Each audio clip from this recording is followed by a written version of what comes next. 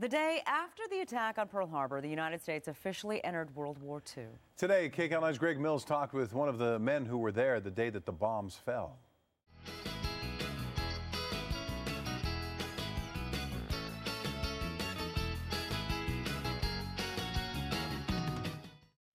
The Plan B morning after pill will not be sold over the counter after all. KCAL9's Drew Levinson explains why the Department of Health and Human Services made that decision.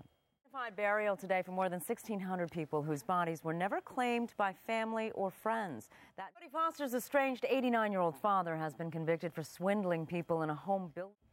You know what I did today? What? I got a Christmas tree. Nice. I was very happy I got a Christmas. And you know what? I've made this mistake a couple of years ago. I got the tree. It's a Douglas fir. You know how Douglas firs are really bushy. Nice and full. Right. Nice and full. Well, after I trimmed it, it looked like a Charlie Brown tree. Aww. Oh, no. Yes, but this year, it looks full. I kept it that way. I clipped only the ends.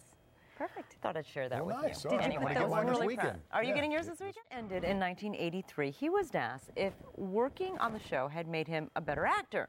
He tearfully said he didn't know about that, but it had made him a better person.